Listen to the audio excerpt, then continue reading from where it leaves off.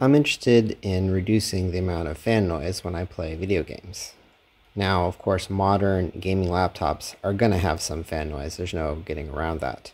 But the question is there more that you can do than just adjusting your fan profile to whatever its minimum setting is? Here, I'm looking at a Lenovo 5 Pro 16 from 2021, and I've already got the fan profile setting set to quiet, which is the lowest setting, and the result is certainly not that quiet. Let's take a look at a dB meter.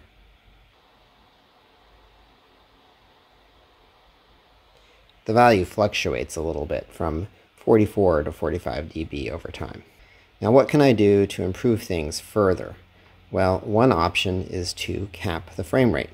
The logic here is that the number of pixels you push through the display pipeline basically tells you how hard the GPU is working, and more work equals more heat. Now, in the silent profile, I'm running at about 82 frames per second in this particular scene.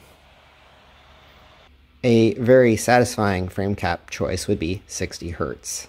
It's not as fast as a pro gamer would like, but honestly, for most of us, it's probably good enough, if not quite good, actually. And it's certainly the inflection point where going faster gives you diminishing returns and going slower results in noticeable jumpiness. So what we're going to do now is we're going to turn on the frame cap in the game, and we're going to see if the dB goes down or not. So now we have the frame rate capped at 60 frames per second. Let's see what the dB is. So roughly 41 dB when capped to 60 frames per second. So that's definitely an improvement. It was, as you recall, about 44 to 45 dB before. So let's say 3 dB quieter in return for losing about 20 frames per second.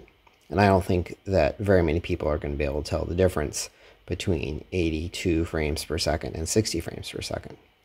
Now you could ask the question, how many people are going to be able to tell the difference between 41 dB and 45? Certainly if you put them side by side, you can tell the difference. Whether or not in a prolonged gaming session you're really going to be happier about your life if you're only hearing 41 dB of fan noise, I don't really know. In any case, I think it's a worthwhile technique, and I appreciate that it worked properly here. Interestingly, I tried the same approach on a Asus G15 Advantage Edition. That's with a Radeon GPU 6800M, and there was no difference capped versus uncapped, which was really surprising. I did it in the same way as I did it here, modifying the frame rate inside the game. And in fact, it was the exact same game, this exact same scene. So I was really mystified why it didn't make a difference there. But I think it suggests that rather than just blindly assuming that fewer frames should produce less noise, that there does need to be some empirical testing.